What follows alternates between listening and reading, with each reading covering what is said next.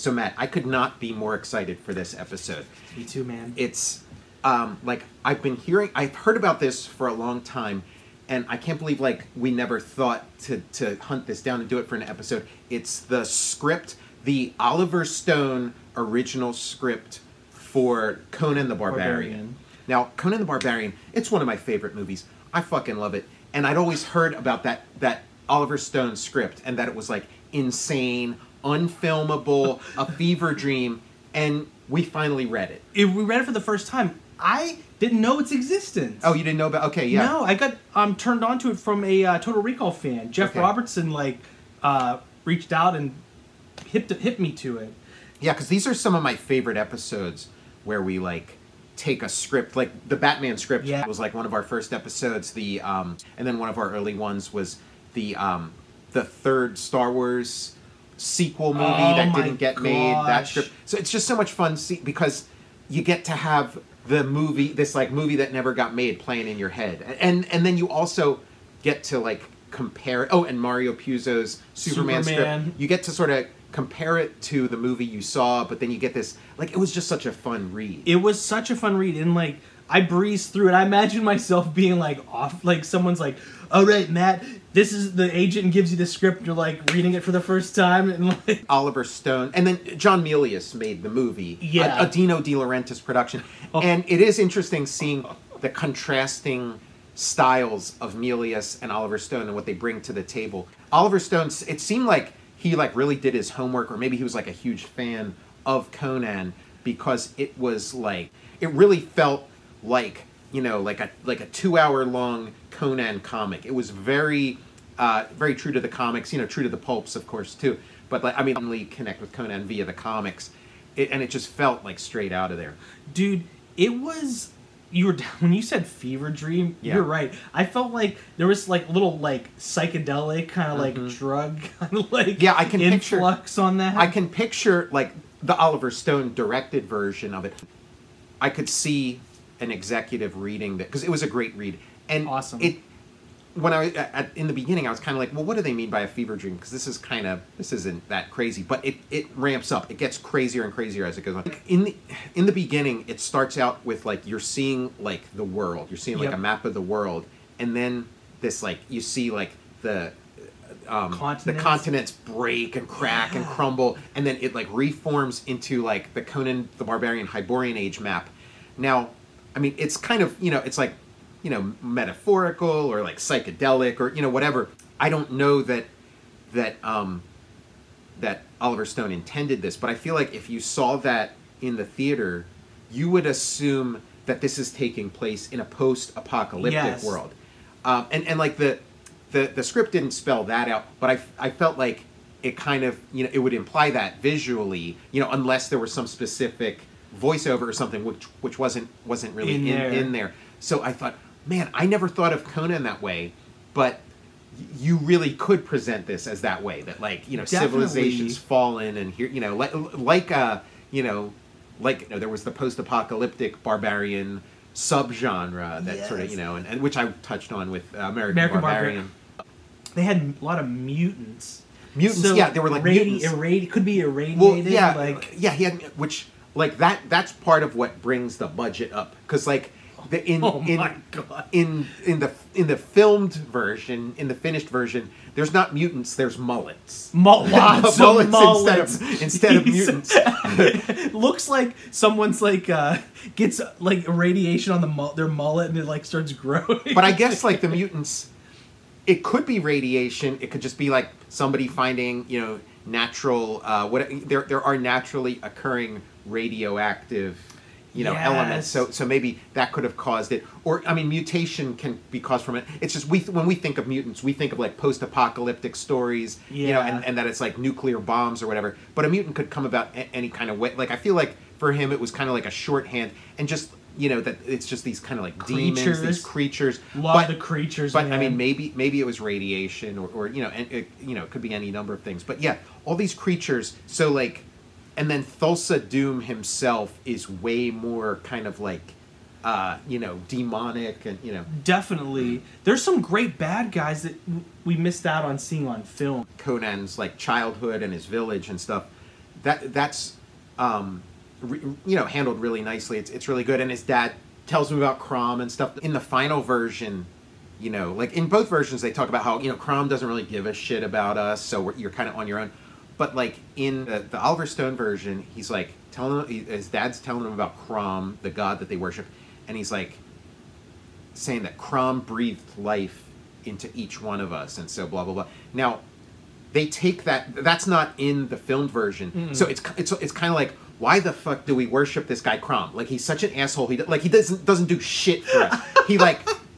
He created steel, and we found it on our own. Like, he didn't give it to us. We just found it. So like, and I really liked that. I really like that in the Conan movie, how indifferent their god is to them. And when in the Stone version, like, that was a good edit, taking out the thing of CROM, because then it's kind of like, oh, well, of course we worship CROM because he breathed life into us. Yeah, we have to. But I like the idea of a god that, like, you don't owe shit to, Some great conversations when we get to the movie. Arnold's eating like the chicken and stuff around the body. He's like, "What gods do you worship?" Yeah, when he asks, that's I can't imagine him having that conversation for real. Like, that felt a little forced. What gods do you worship?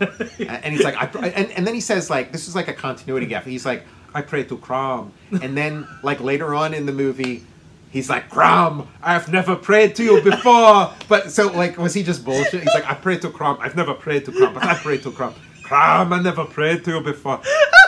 But like, that speech, Arnold never had that. Or Conan, the Conan that's in the script is very much the Conan from the comics. I recognize him as the Conan from the comics.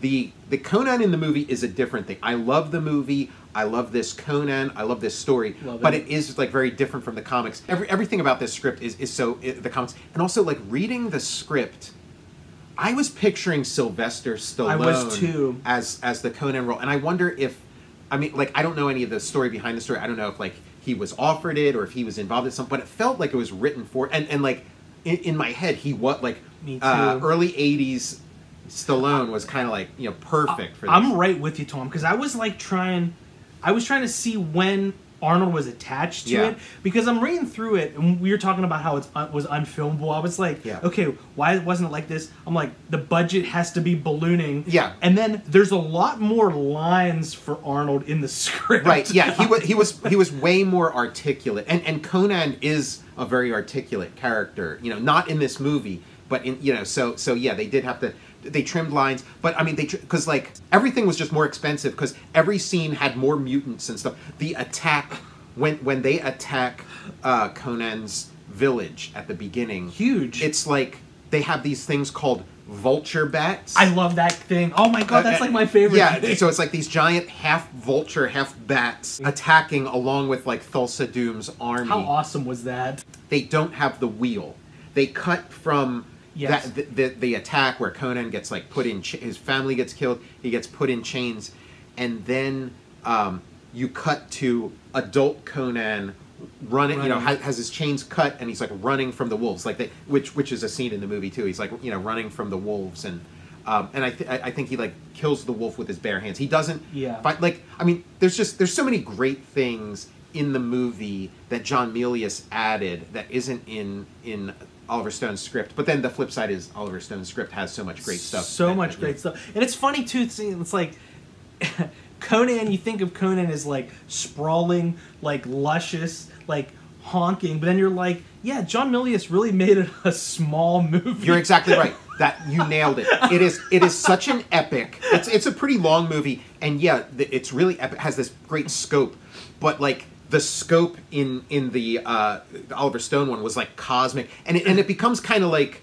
there are echoes of Spartacus in the filmed version, but it was really like Spartacus because as it goes on, it builds towards this like these vast armies of like mutants and various civilizations and all like clashing with Conan on his horse leading these armies. So and awesome. Again, like straight out of the comics, straight out of the books. So great. And it's like, yeah, we got to cut this. We can't have it. It felt like Lord of the Rings. Very Lord of the Rings. Like Lord of the Rings and Conan are kind of like they're parallel, and and the time that they were made kind of overlaps a little bit. Like Robert E. Howard's doing it in the 30s. I think that like Lord of the Rings or The Hobbit might have started in the 30s and then like finished sometime in the 40s or something. But the tone and the intent is different. Conan is all about like crush your enemy, and then Lord of the Rings is about like mercy and love, giving everybody a shot. There were so many great mutants in that final battle. They're like it was a jackal with a jockstrap on to it. Yeah, his descriptions are great. Again, like I don't know if anybody ever did a comic adaptation of this Oliver Stone script. I mean, I'm volunteering for it. It's just great. It is so like a comic. Like he was like a few decades ahead of his time, because if you made a Conan movie based on this script, it would be amazing. And Valyria was handled differently in the two versions. She falls in love with Conan, but there's like some love triangles and some jealousy and stuff. And she doesn't die in it. Like, that hits me hard. Yeah, that's I mean, again, like really smart edits. You can't slight what Oliver Stone did, because he really like laid, amazing groundwork. And then, Milius came in and, tightened and changed. And the Oliver Stone version is very episodic. It's like this happens and then this happens, which, is like the books, like the comics. But the Milius version, it's tightened up. They make, Thulsa Doom more of like the central guy, where he kind of is on the fringes and shows up. He's like hanging in the background until the very end. We're such great bad guys. Who is the character? It was the queen's, like the princess's like twin, evil twin. Yeah, it was like some witch that could shapeshift to look like the princess or the queen.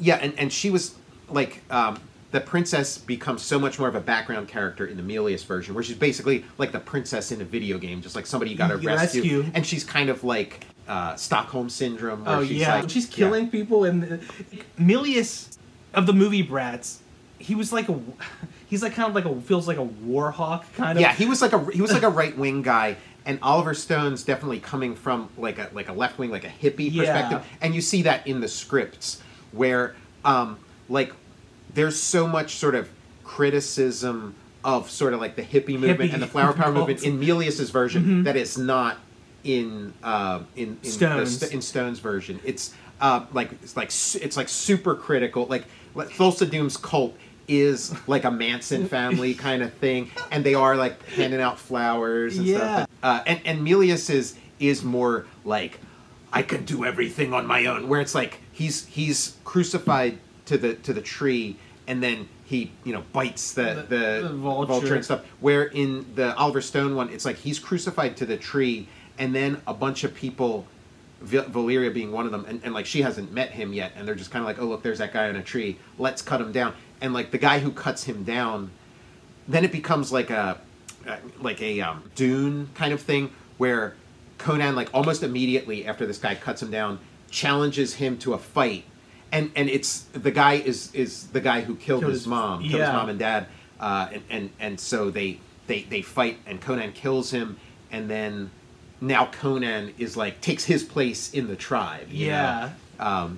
The tree, great wrestling move too. It's where you put somebody upside down the turnbuckle. Yeah, Milius made it more of a buddy movie, which again I think Milius's changes made it more filmable, more of like a crowd pleaser. I mean, the regular Conan movie, what I love about it so much is how offbeat it is, insane, how weird, but it does have like enough sort of the crowd pleasing elements to like make it a hit. You're so right about that. And more into like more video game or D&D in this one. Like I like when he comes out of the witch's hut, the thief is like chained up. It's like there. It's like that was where you would meet him in like the game. Yeah, like he's right there. It's like hello, and like it's like the perfect moment. In Stone's version, Conan meets that like witch in the hut, and she's like picking her nose. She's like picking her nose. I don't think it doesn't say anything about her eating them, but. She's picking her nose. I do the fan edit. Right. She's picking her nose. She's picking her nose, and then like Conan kind of starts to realize something's up, something's weird, and then she tries to seduce him, and it's like it's the wrong order. It's in the wrong order. He's not going to see her picking her nose and stuff and be like, "Hey, come over here, baby. Come on over here." You want to polish the helmet. Like, so Milius was smart to kind of have them, you know, kind of like get it on, and then she starts acting. They're not straight up like snake stuff. It's like the kind of snakish where like you get bitten by the snake, and then you get poisoned, kind of like transformed into like different creatures. Like, yeah, I mean that might be what the mutants are sort of like they've been bitten by these kind of werewolves or weresnakes or something. Just all the image, like it's such a well written script. I mean, I don't know how like useful the information is but like part of like a great script is just kind of making the movie come alive in the mind of the reader, so that somebody is going to be like, yes, I will make this movie, and it delivered. Another kind of difference when there's the tower, you know, it's an early scene in here. It's kind of where the whole team kind of comes together, and where they meet Valeria. They don't meet Valeria in this one. In the script, Conan comes to this tower, and then he meets another thief. Who isn't Sagatai. It's a different thief. I forget his name, but they meet, and then they kind of team up. They're scaled. They scale that they go in, and then there's like the giant snake, but then there's also this like mutant who like keeps showing up through. But he's like he's like awesome. This albino, and he's kind of like giant and stuff.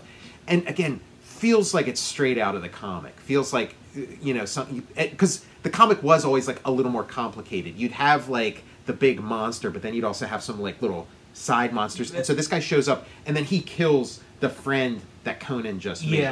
You know, as opposed to that's like in the final film. That's where he meets Sagatai, and then they kind of join up, and they meet Valeria, and then they kind of come out of it together, and they're kind of buddies. Solidifies their friendship, but like in this, it's like, yeah, just you hang out with Conan, you usually end up dying, and Glass Tower looked pretty cool imagery in the screenplay, and very funny too. Like there were some good one-liners there when it was like, what is this, salad or what? That was pretty funny. Yeah, I cracked up with like you know that like Milius was like, get this salad thing out of here. No, Conan doesn't eat salad. What is this salad? Salad. It's good. It's good. Like the fact that he liked it. It's like, yeah, this isn't Milius's script. Because Milius, what is this shit? What is this shit? A real man only eats red meat. Yeah. Are you trying to kill me with this bullshit? This flower power bullshit. And there's a lot more like palace intrigue in this script. You know, again, like you were saying about sort of this like twin of the princess who takes over, and then she does like it's like the thing in like Batman or something where the Joker calls it, like she calls in all her subordinates, hey, come in here, and then she's like, you're all fired, and here's your replacement, and then like Thulsa Doom and all the mutants come in. Oh, I get so pumped up, dude. This is canon. This is. I'm so glad Stone has this existing. There's that guy Brack or whatever. Yeah, he's kind of like almost like a Darth Maul kind of looking thing with a weird red and black like cloak. Yeah. He's like got fangs like rat. He's like a rat kind of mutant ish. Yeah. Great fight with Conan at the end. I feel like you know, a lot of these movies are sort of coming out in the shadow of Star Wars, and I feel like Oliver Stone saw Star Wars, saw the cantina scene, and it's like, what a waste. You go in this cantina, there's all these crazy looking characters, and then they leave the cantina, and they're just fighting British guys for the rest of the movie. Like, what if, you know, it's like Star Wars, but they gotta fight an army, instead of fighting stormtroopers or whatever, they gotta fight an army of like cantina creatures. Because that's what he's describing them, like you said, pretty exquisitely, these, you know. Jaw-strapped jackal. Talked about his flexing butt cheeks. And it's like, we don't have the budget. We don't have the budget for like 1 million creatures, but like now you could make that movie, and it would be overly lit and look like a shit Netflix movie. Yeah. They're like, so it's like, you know, you go through the script and like, here, okay, we just saved ourselves $1 million here. We just saved ourselves $1 million here. We're cutting out the final battle. Because again, the final battle in this, it's like a version of the final battle that we see in the script, but it's like, instead of Conan leading an army, he leads him and like 3 other people. You know, that throne room scene is great, but it's like it's like 1 page in Stone's script, and I can imagine Stone being in like the producer's office. He's like pitching this, and he's got somebody dressed up in the jackal jockstrap. They're like, sorry, we're not going to do the movie. And the jackal guy, he's like, he walks out. Like, they go to different cities and stuff, and then they go to, like, the mutant city, like the city that's been taken over by the mutants. And there's a scene of, like, mutant childbirth, where, like, a mutant is born, and it's like these mutants are, like, fucking everybody, and, like, and that if somebody doesn't do something, the whole world's going to get taken over by mutants. It's going to be all mutants. Mutant dogs, and, like, the mutant city, and the mutants, they eat the old. Like, there's cannibalism and stuff. And, like, the cannibalism in this movie, like, it works. It's interesting. It really shows you, you know, the darkness of like Thulsa Doom's cult, that it's not, you know, he talks about peace and love, but it's really, you know, they're these sort of, like, cannibals. But it's like a little, like, it fits the Stone script perfectly, because it's like, of course these mutants are, like, eating people's hands and stuff. And you're right, Tom. I prefer they're not, like, nuclear bombed. Like, I like how, like, they're just the mutants, like... Well, I mean, it's interesting to me, though, that you could read Conan. You could read this Conan movie, and then possibly the entire Conan thing as a post-apocalyptic story. Because they do talk about, like, civilization rising and falling a number of times prior to this. So, again, I don't think it's intentional, but... It's nice. There, it's there and it's nice. And you see there's way more, like, Conan action in the script. There's a million kind of Conan sword fights, spectacular sword fights.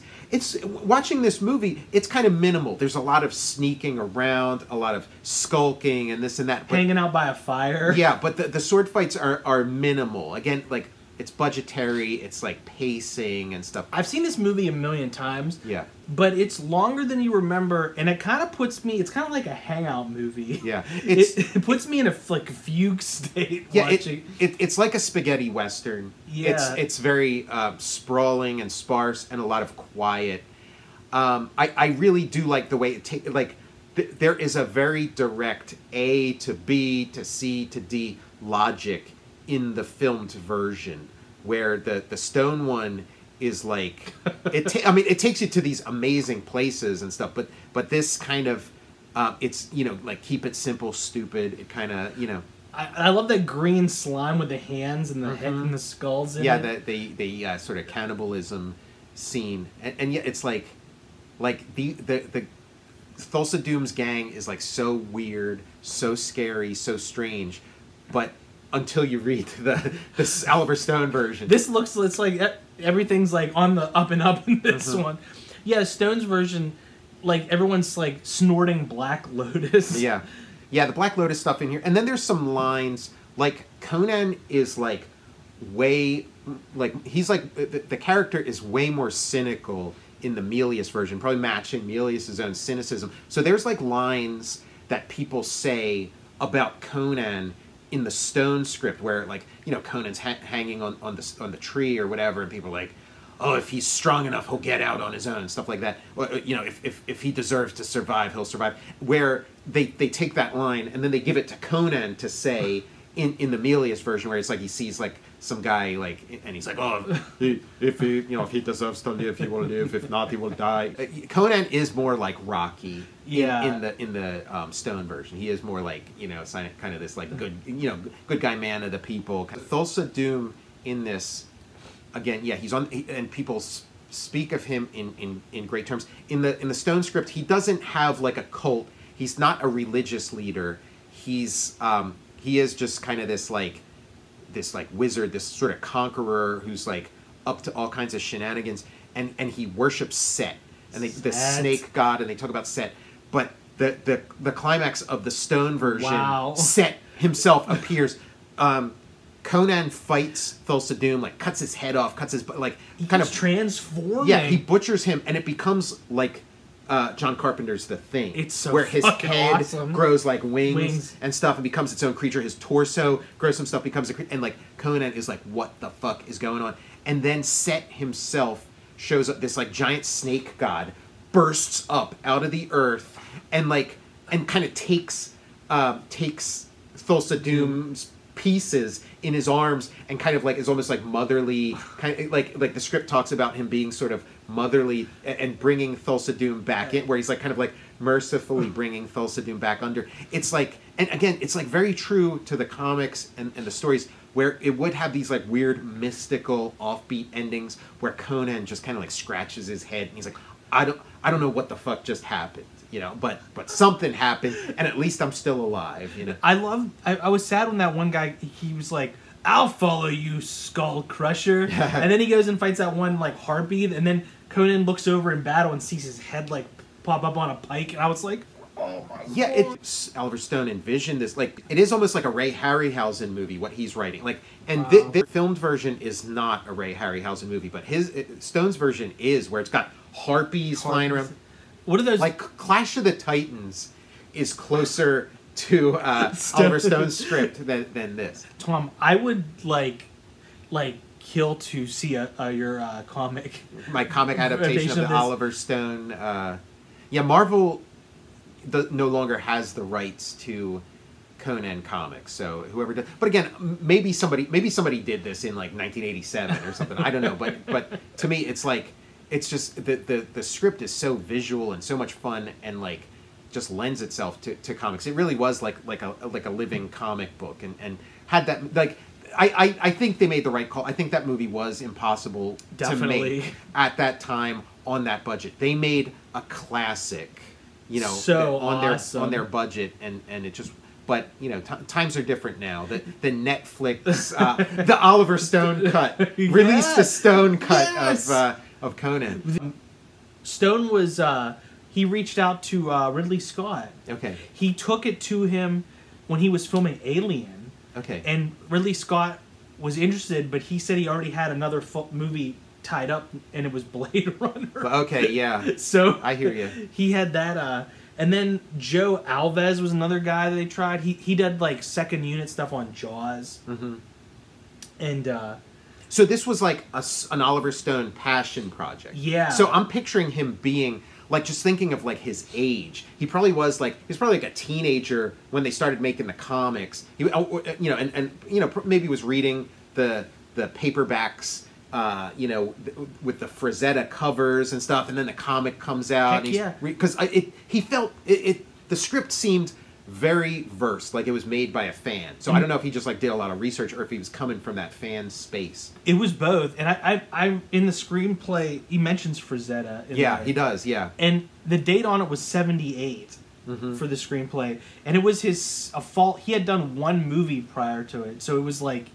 He was new, like still like the new guy. This movie, like, it came out in '82, but I always think of it as like a '70s movie. It feels like a '70s movie. It's like way more cynical and sort of R-rated than an '80s movie. You know, like oh my God. Conan the Destroyer definitely feels like an '80s movie. This does. It feels so like the fact that he wrote it in the '70s. I can't wait till we talk about Conan the Destroyer. How did Dino De Laurentiis get involved? I can't remember. Somehow, yeah, somewhere along the line, when De Laurentiis got involved, it was, they had already done spent a lot of money on like exploratory stuff. Yeah. And he was like, the budget went. Yeah, they do so much with this budget, you know, and yeah, I get it. Like, you know, you're not gonna spend millions making a mutant army. Yeah, like Army of Darkness is another thing that's kind of closer to that script. When you're talking about that fugue state that you go into watching it, like because you do get hypnotized. You do kind of like forget where you are, and then it kind of ushers you into like weird dreamlike stuff. And it's got like the music, the sort of like snake charmer music, and like all the snake imagery and stuff. And then before you know it, yeah, you're seeing like visions. Like when Thulsa Doom, James Earl Jones starts to like morph into the snake, you're like, am I imagining? I did too. I was like, Valeria is so great, and it like I get, you know, like having her die in the story, it does give it some emotional weight, and their like, you know, their love story is kind of cool, but you kind of wish she would have stuck around, been in some of the sequels. It's nice in the Stone script because Conan kind of has like two loves that he can choose from. He's got Valeria, who's like more his equal, and then he has the queen, you know, who's like kind of like his aspirational kind of thing, and Valeria is kind of like, oh, you know, he likes her better, and so, and then she like when she kind of like realizes that it looks like he's going to be going with the queen, she like kicks his ass. She like beats him up. She like starts beating up Conan and stuff. And then it kind of ends with like a wedding. They're getting ready for like the wedding of Conan to this princess, and he's going to finally become a king. And they talk about all the prophecies of him becoming a king. And then he's like, I can't do this. I can't do this. You know. He's like, you can't hold me down. Yeah. So then he like leaves and goes off to go have like more adventures with Valeria, and the queen kind of knows that like, okay, Conan's not coming back. He's like, you know, he's out of my life. Like I'm gonna have to go down a more conventional, you know, life direction as he goes off on his. And he says like, come with me. We'll have adventures. We'll have adventures together. Come with me. You can eat salad. Yeah. You introduce me to salad. You know, and she's like, no, that's not my. You know, I have this like civilized life of the responsibilities of a queen, and you can be part of that and have the response. And he's like, no, I got to go do my thing. So my wild oats. You know, we will have fun together. We'll be together, and we'll have fun. And when we get tired of it, we go our separate ways. You know, he's like, because like in that scene, there's like he's like looking over the balcony at like all the people down below, and he's probably got like a huge Conan crown on. Yeah, he's like not ready for it yet, and like that's part of like the story of Conan, that like this is what awaits him. And I think maybe like the first Conan story or the first published Conan story was told from that point of view. It's like Conan is a king, he's middle-aged, and he's like looking back on his career and stuff. And there's like some palace intrigue, you know, some people coming to get him.